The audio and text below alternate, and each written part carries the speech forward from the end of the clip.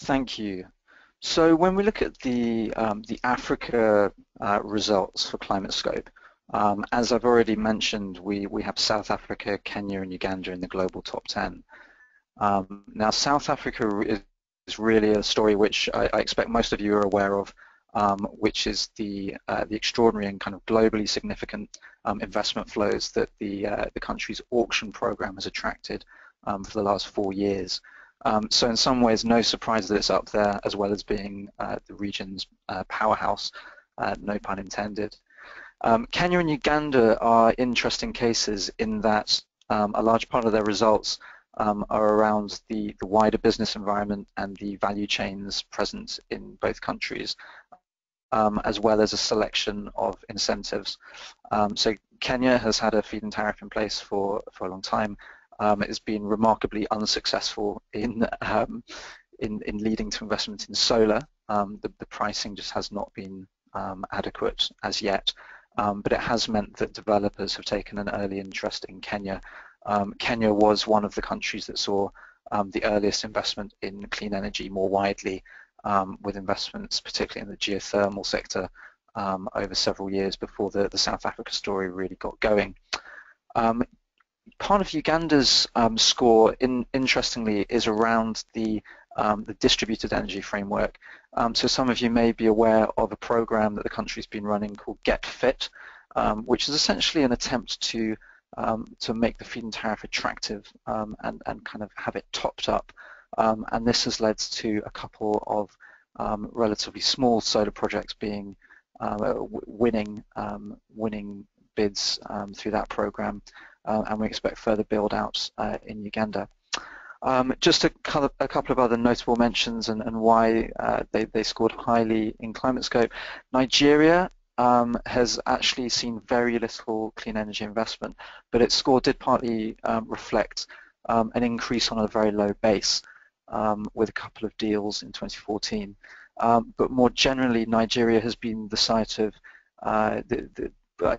I'd say the largest recent power sector liberalization program, and we'll come back to that shortly. Rwanda is a very small country, but one with very large ambitions for clean energy.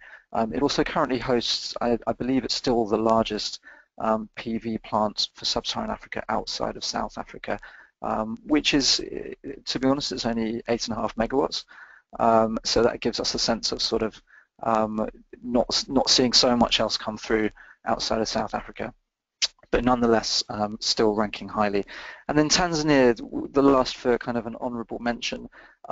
Fascinatingly, a big part of Tanzania's score comes from the distributed regulatory framework for small projects and for mini grids. So it's a country that took a very early lead in attempting to streamline the processes for developers. Now, the business environment in Tanzania is not particularly easy, and particularly the non-payment by the utility has been an issue. But nonetheless, those regulatory frameworks are in place. So as we've mentioned, the investment in South Africa has been quite remarkable and put it on the map globally. We saw just over $5 billion investment in clean energy in sub-Saharan Africa in 2015, the bulk of that in South Africa, and indeed South Africa makes up around 3/4 of all the clean energy investment we've seen in Africa, sub-Saharan Africa, since 2012. Bit of a slowdown in 2014, and that was really related to the delay on financial close of round 3 bids in South Africa. So we saw a kind of a surge again in 2015, which was a lot of those projects coming through to financial close. When we look at this investment picture for solar and break it down by sector, we really see solar making up again the majority of investments in Africa, so up to almost 60%. Again, that's really the South Africa story. So some of the biggest deals in South Africa being both in PV, also solar thermal. And intriguingly, South Africa is one of the last few large markets for solar thermal currently. And where does this bring us now? it takes us to a situation where all of sub-Saharan Africa's power capacity is under 90 gigawatts. 45 gigawatts of that is South Africa. The vast majority of South Africa's capacity is coal, and indeed South Africa accounts for almost all of sub-Saharan Africa's just shy of 40 gigawatts of coal. We're actually, as of the end of 2015, we're up to a bit over 3 gigawatts of solar for sub-Saharan Africa as a total.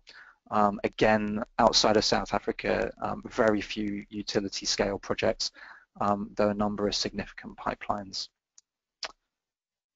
One of the aspects of Climatescope that I think is particularly revealing for Africa is what I mentioned about our analysis on the power sector structure.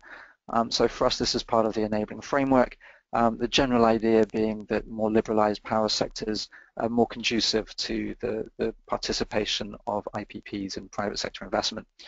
When we look at African countries in general, we see very low scores for liberalization as a whole. You can see Nigeria there and Cote d'Ivoire kind of the exceptions.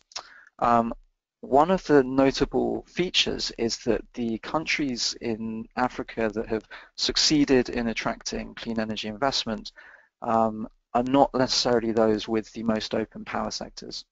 And I think this poses some very interesting questions around the kind of necessary and sufficient levels of liberalization to allow investors to participate. So South Africa is fundamentally not a well liberalized power sector, and that's what you can see here. We've just mapped out what that power sector structure looks like, and we're now getting the addition of independent power producers, really for the first time in any significant way. And for solar, that's been very significant. So 2014, the top 3 deals we saw for South Africa were all in PV. In fact, for 2015, they were largely solar thermal, so some even larger, I mean, monster deals for solar thermal last year as well. And I did also just want to touch on off-grid solar. This comprises part of Climatescope. It's also an area that we're increasingly interested in. So we've tracked the investments in off-grid solar lantern and home system companies.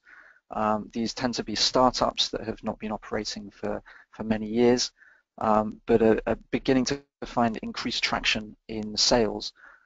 So we see around sales of kind of cumulatively around 20 million solar devices in Africa and Asia so far.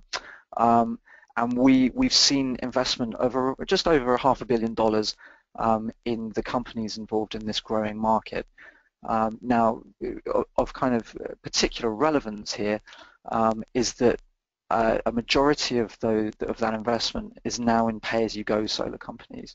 So we're beginning to see a kind of real traction in answering some of the energy access questions through small-scale solar. And the application of those technologies through pay-as-you-go involving mobile money. And then we're seeing the reflection of that on the investor side with these companies becoming increasingly investable. And we're just seeing the start of a new breed of deals where the pay-as-you-go solar companies that have a high demand for working capital debt and to finance their pay-as-you-go offerings through consumer finance are just starting new kinds of debt structures that we see as a potential avenue for investors in the future as well. So it's a space we'll be keeping a close eye on.